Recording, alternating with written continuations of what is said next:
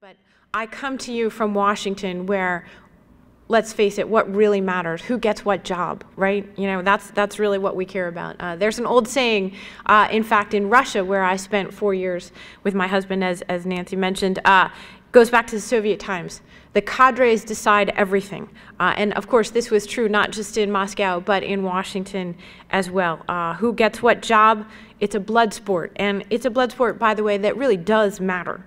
So what's the Washington betting line now that Rice is out? Well, for starters, I have to tell you, it's looking like we just might be able to entitle Obama's second term The Revenge of the White Guys. I can't say for sure, and anybody who tells you they can is just lying. So I can't tell you for sure who it is who's going to get these national security jobs in the second term. But look at who the names are that we're now talking about for some of these big jobs. John Kerry for Secretary of State. Former Republican Senator Chuck Hagel for Defense Secretary. That was reported today by Bloomberg News. White House aide John Brennan for the CIA.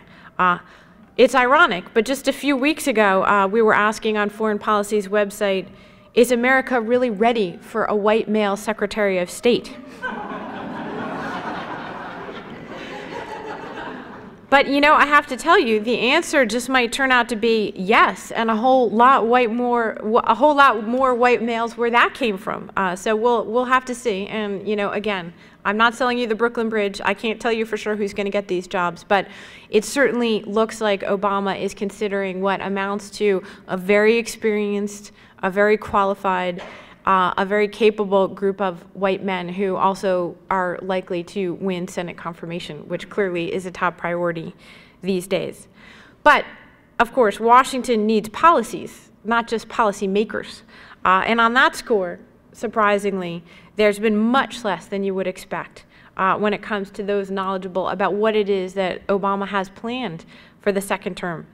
You'd be forgiven if you missed that part of the 2012 campaign. You know, the part where he spelled out exactly in great detail what he was going to be doing? I know.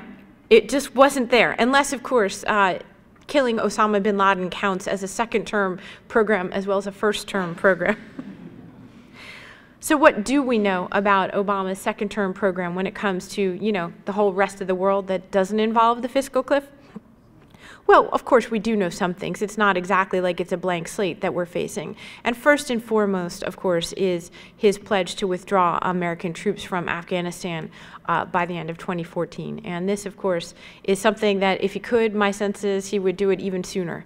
And in reality, this is now supported across a very broad swath of the American political spectrum. And there's a reason that Mitt Romney in that third debate suddenly changed his position and was all of a sudden agreeing with Barack Obama that he too would be looking for the exits in Afghanistan. So that's a pretty big agenda item, and it's one that's going to come with a lot of challenges. It's not something that was talked about a lot in the campaign, but the bottom line is there are nearly 70,000 U.S. troops still in Afghanistan today. Getting them out of there with the uncertainties of a political transition that will also see Hamid Karzai slated to leave office in 2014 and no obvious successor whatsoever to him, it's going to be a tall order just for Obama to figure out a way to fulfill that campaign pledge. What else is on his docket? Well, reduce our defense budget. With or without the fiscal cliff, with or without sequestration, you are looking at the possibility of very real cuts to an American military that has grown used to 10 years of ever expanding budgets. And I do imagine that you're going to see a battle royale one way or the other, not just with Republicans and Democrats, by the way, on Capitol Hill who don't want to see further cuts, but a big debate within the Pentagon and within the Obama administration about what are the right kind of cuts to make. What kind of military do we need to fight the wars of the post 9/11 era? We're just busy still extricating ourselves from two battles, classic counterinsurgency campaigns. What are the conflicts we're going to face in the future, and therefore what kind of military do we need to be building even as we're cutting back on the military that we have been building over the last 10 years? There are definitely unknown unknowns, but there are a lot of known unknowns as well. We might be thinking about Syria and what we should be doing to end the slaughter there that has led more than 40,000 people to be killed so far. But think about the crises that aren't hitting your front pages right now. The rise of Al-Qaeda in the Sahel and the creation of a new refuge and safe haven for jihadist groups in the failed state of Mali. A place, by the way, that just until about a year ago was hailed as a model of African democracy. Think about the prospects of further state collapse in the Middle East. Forget about the front page stories that we're talking about in the Middle East. What happens when even more unstable regimes totter or create political chaos in the region? What if there's another political transition in Saudi Arabia, where the king isn't looking all too good these days? And by the way, the next in line for the throne is yet another octogenarian brother. So that, we're looking at the potential for long-term disruption in Saudi Arabia. Or Jordan, as I mentioned, where thousands and thousands of protesters in the streets, and where the monarchy has been a reliable ally of the United States, but may be increasingly untenable as unrest spreads throughout the region. Based on one of the most conservative and nationalistic Russian thinkers of the 19th century, the idea that there is a unique Russian civilization that needs to be nurtured and promoted. We've seen the eviction of foreign nonprofits. Is this part of a movement? No question that it's part of the playbook for Vladimir Putin, that when challenged, as he has been very dramatically over the last year, nationalism is going to come into play, and it's a very potent force in Russian political life, and it goes back all the way to the 19th century, where there was really a raging debate in Tsarist Russia between those who looked to the West for inspiration, those who thought that they needed to import perhaps not full-scale democracy, which was many, many decades later in coming, but at least the tools, techniques, and philosophy of Enlightenment Europe, versus those Russians who identified themselves as Slavophiles and believed that Russia's path was its own. It was unique, and that it really would pursue its own course of development. The world in 2013 looks pretty precarious for the U.S. Do you see any positive changes for the U.S., a strengthening of alliances? All right, optimism is not lost on the young, hopefully. It's interesting. I think in many ways that there are many optimistic developments that we can see right now. I talked about a few of them in this speech. For example, the growth of a global middle class, which is good news not only for the literally billions of people being lifted out of poverty, but certainly it's good news for the global economy. And I think more generally, you do have the prospects of this North American energy boom, which is in many ways one of the most unlikely things we thought we'd ever be talking about just a few years ago. There's the technological revolution, which is transforming not only our lives, but certainly is transforming geopolitics as well. These are all fairly optimistic developments.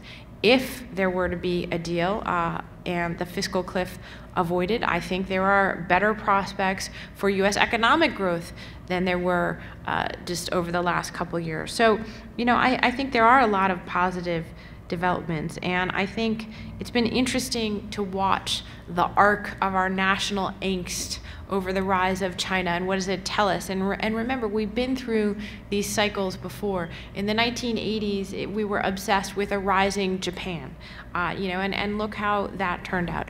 With the hope of the Arab Spring and then the recent violence and unrest, how do you feel about the prospects for a new U.S. relationship with the region? Well, let's just say that, some of our heady optimism of the early days of 2011 has faded, understandably, when colliding with the real reality of having to build almost from scratch new institutions of politics, of governance, and of civil society in some of the worst governed countries in the world over the last few decades.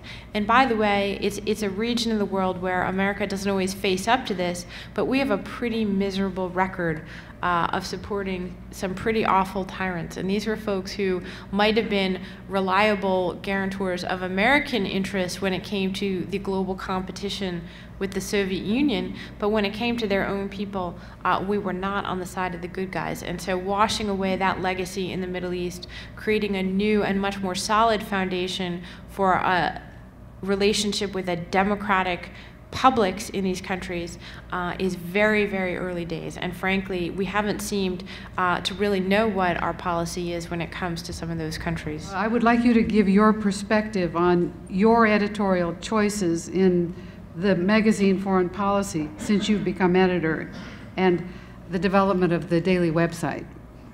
Well, thank you, and I promise I did not actually plant that question. So, but thank you very much. You know, Foreign Policy, both the subject and the magazine, has been a very fun project. And you know, we started out about 4 years ago in an effort to rethink and to remake this for a new, more digital era. And while we were doing it, we had a little bit of a slogan around the office, sort of a joke. We said, you know, the world is not a boring place, right? So, you know, why should your reading about it be? Well, we kind of came to really like and embrace that slogan, so we turned it from a joke into our actual slogan. And I think it suggests that, you know, there's a lot more stakeholders in the world today, and there's a lot more ways and vantage points to view the world. And also, if you want to shape the conversation about the world around you, well, guess what? First of all, you need to participate in it. And we have these amazing new tools to do that. How do security concerns limit journalists today? You know, this is a really important question. You know, here I am talking in a very optimistic and bullish way about the opportunities for journalists around the world. But the truth is, our need for getting up close into the middle of the story puts people at great risk. And I think it's a bigger and bigger challenge.